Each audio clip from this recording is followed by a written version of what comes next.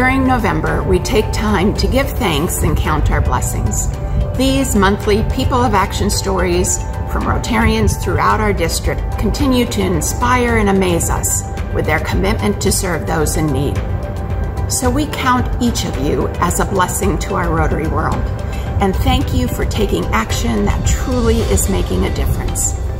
Collegeville Rotary has come together during the pandemic and not only served our community, but they served me also, in that they anonymously donated funds to my business, which allowed me to continue to donate and help others in our community by providing food for our local EMTs, the fire, and the police departments right here in our community in Collegeville. I'm so super excited to be a part of the team, and thank you, whoever our anonymous donor was, from the Rotarians there. I appreciate you, and so does the community. Thank you so much.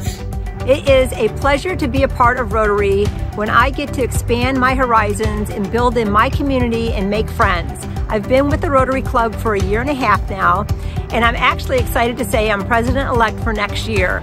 The things I like about Rotary and how it connects me to people in action is things like doing volunteer work, giving back to the community, looking for new opportunities that serves our community in a way that makes a big difference. Being a part of a turkey trot, a Halloween parade, cleaning streams, volunteering wherever we can, helping our community with the daily food bank, and so much more. I love the friendships I've made. I love the new friends who are joining our club, and I love everything about what we can do to make a difference in each other's lives. And that's exactly what we're doing. We're constantly reaching out, we're checking into the community, we're helping where we can, and we become collectively one in moving things forward for our community.